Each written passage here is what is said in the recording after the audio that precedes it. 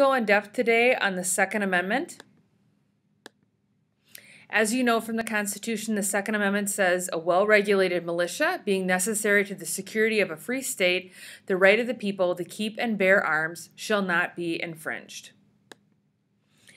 Historically, this issue of the Second Amendment has been an interesting one for federalism.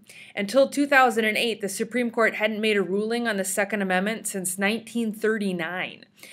Traditionally, the court had ruled that the states had the right to limit the Second Amendment as they saw fit, and so we literally had like 50 different state policies or interpretations on what gun control could mean or look like.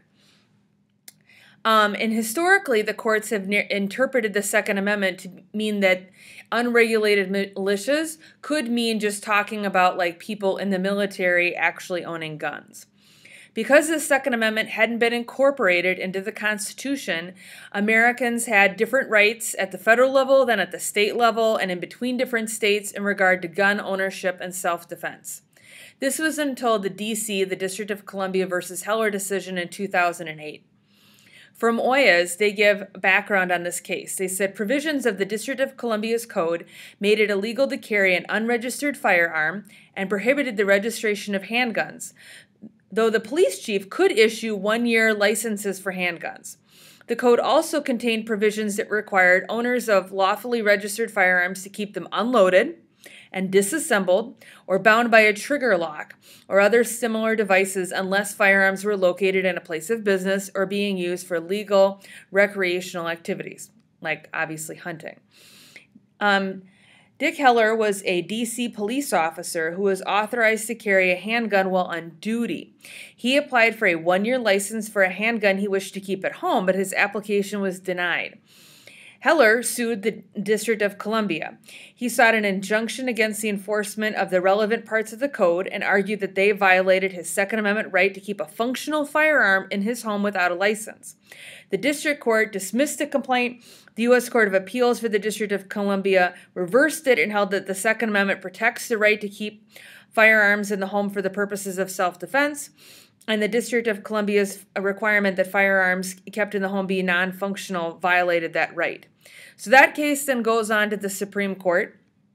The Supreme Court, for the first time in U.S. history, ruled in a 5-4 decision for Heller. The court reinterpreted the term militia as not just meaning people in the military, and they reinterpreted the amendment to mean a quote-unquote guarantee an individual right to possess and carry weapons in case of confrontation. Okay, so this went against the fact that the city of Washington, D.C. was trying to deal with a gang epidemic and a murder epidemic that they had, and they said, nope, you guys can't do that because you're infringing upon the Second Amendment. This ruling only dealt with the right to have self-defense in the home, but it only dealt with the District of Columbia. But it was seen as a pretty big victory for the NRA, and it opened the door for the case that you're going to focus on today, McDonald v. Chicago, which happens in 2010.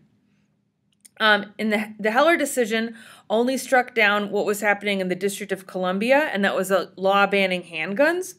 But the McDonald decision, which you're going to focus on today, made it clear that this was a new right, that the right to own a weapon was a fundamental one, and established it as the highest constitutional order, which is a big deal.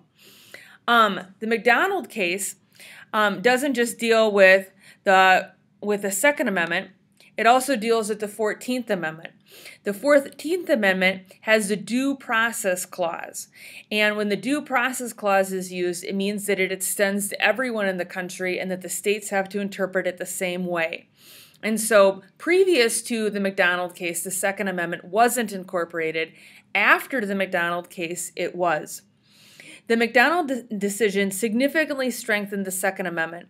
The NRA has effectively used the courts as a vehicle to get their agenda enacted, and they were a major push behind the Heller case and a major push behind the McDonald case.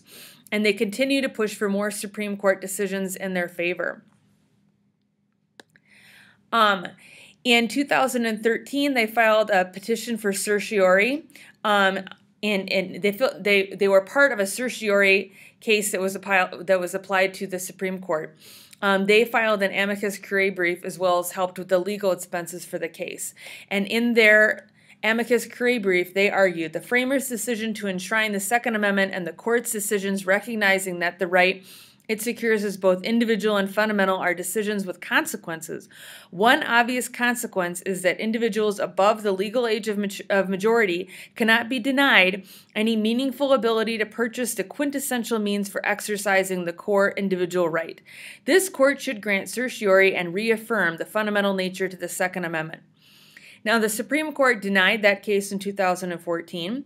In 2017, the Supreme Court denied 2 other applications to get cases on appeal.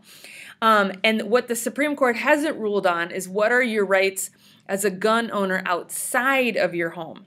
Like, is it legitimate for a state government to have a policy that you have to have, that you can have or can't have a concealed handgun?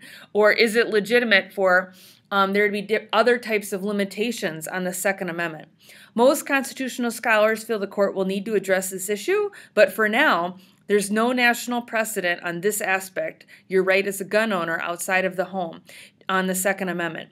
But obviously, that will come in future times.